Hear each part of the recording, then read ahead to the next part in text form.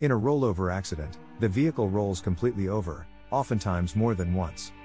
Making up only 3% of nationwide vehicle accidents does not make them any less deadly, however. 23% of fatal car accidents involve a rollover. They are not very common, but when they occur, they can be with the most devastating of results. Rollovers are almost always deadly. It takes a great amount of force to cause a vehicle to roll over. It is this very strength and force that makes rollover crashes so dangerous. There is a misconception that only large vehicles like SUVs, buses, and vans are at risk for rollover. However, all vehicles can roll over for any number of reasons.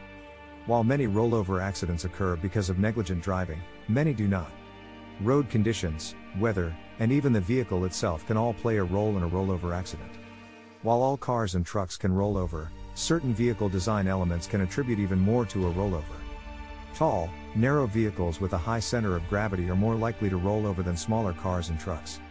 Unkempt and badly maintained roads also have a strong possibility of causing rollover accidents.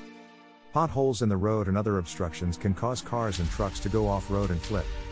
Sadly, many rollover accidents are caused by driver negligence.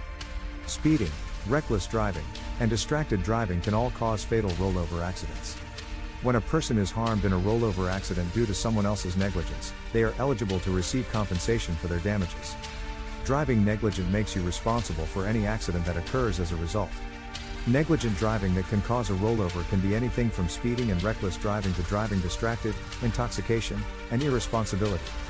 Even if the rollover occurred as a result of an accidental action, the negligent driver may still be responsible. Speed is one of the biggest negligent driving issues that can cause rollovers. At least 75% of fatal rollovers are due to speeding in excess of 55 miles per hour. In order for a victim of a rollover crash to be eligible for compensation for their damages, they must be able to prove where and by who the negligence occurred. This can be accomplished by use of police reports, insurance investigations, witness reports, and photographs of the accident scene and damages. Circumstantial and/or indirect evidence can also be helpful. This is especially true if the indirect evidence points to alcohol use while driving.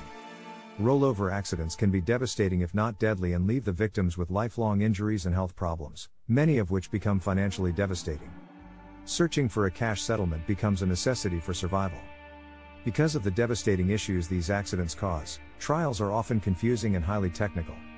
It is imperative to fully educate yourself before beginning legal proceedings to succeed in these cases.